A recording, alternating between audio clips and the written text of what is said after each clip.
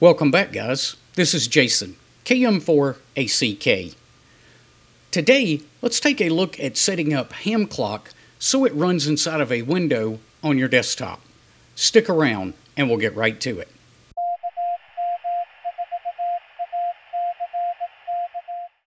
A big shout out to these guys. They're my latest patrons over on Patreon.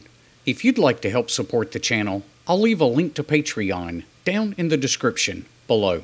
So after the last video that I did on installing hamclock, that video was based on using a Raspberry Pi as a dedicated device just to run hamclock. And you really couldn't do very much else with it. And that works fine for a lot of people, but a lot of guys emailed me wanting to know how to put this in a windowed environment on your desktop. And I've got to give credit to Jay, one of my patrons, for sending me over the directions to do this. I wasn't certain how to get it done, but Jay was kind enough to help us out. Let's go ahead and get started. Let's see if we can get this thing installed. I'll go ahead and open up the terminal window. Now, before we get going on this, let's go ahead and install a few of the dependencies. I'll leave that link to that command down in the description below so you guys can copy and paste as well.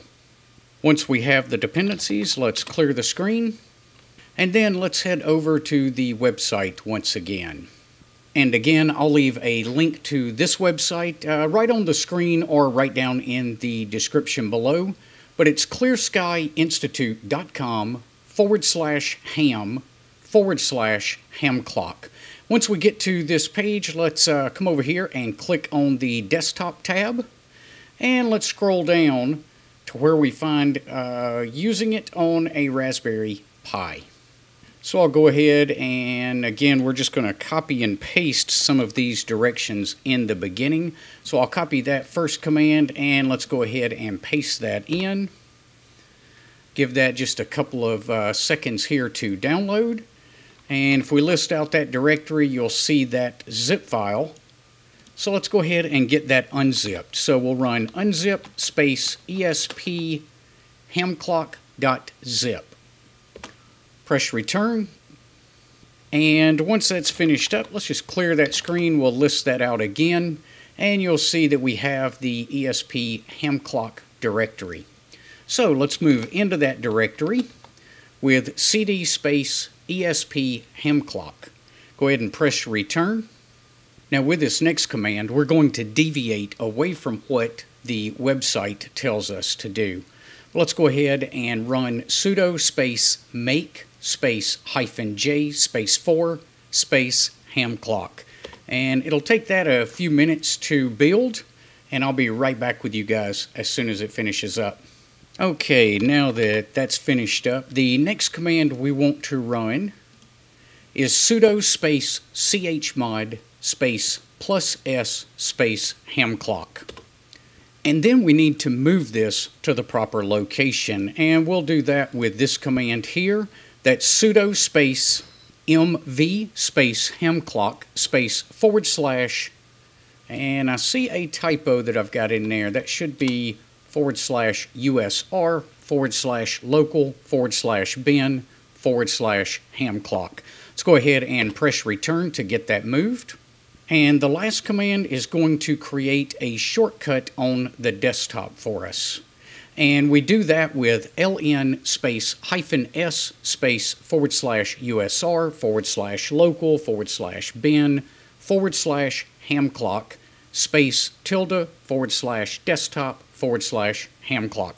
Press return on that and you'll see that we now have a hamclock emblem on our desktop.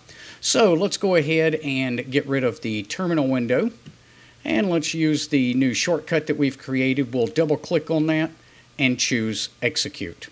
Now when it first opens, you're going to have to be fairly quick. You're going to need to click into it to set it up. So once you click into it, here's your screen. We can go up to the call sign and go ahead and start putting in my information. Tell you what, this keyboard always gives me a fit trying to figure out where the keys are, and I'm not sure why. It's a QWERTY keyboard, but for some reason I have difficulties with it. Now I'm not going to take the time to set everything up, but that's the call sign. You would want to take care of your latitude and longitude right up here in the top right corner. And we can go ahead and click Done. Now it'll take it a minute to get everything booted up and ready, and you will soon see hamclock running in a window on your desktop. Now, the one thing I haven't figured out, maybe somebody else can help me with this, resizing the window does not resize hamclock. So this is what we've got to work with to the best of my knowledge. There may be a way to resize this, but I'm not aware of it if it is.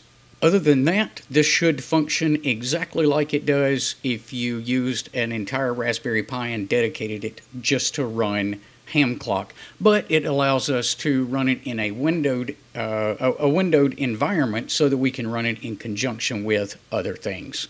All right, guys, I hope you enjoyed this. Give us a thumbs up before you head off, and we will see you guys on the next video. Until then, 7-3.